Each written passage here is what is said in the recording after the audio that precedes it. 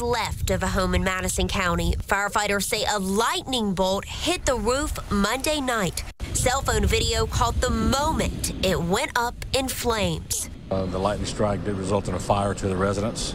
Came in as smoke in the attic. The fire department got on scene. Once it got on scene, the fire came through the roof. Caused some significant damage to the home. Madison County's EMA Director Bush Hammock says this wasn't the only home hit by lightning. We had several lightning strikes reported. This one here in Gluckstadt, one in Madison, had one in Ridgeland as well. That all three resulted in small fires. This here being the worst of the three. We've been close to them ever since they moved here, so it's heartbreaking.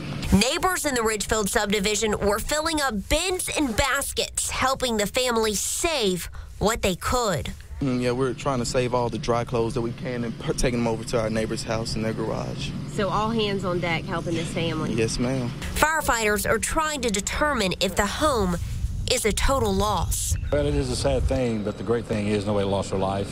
In Madison County. You can replace the home, and they're safe. Ann Parker, 16 WAPT News.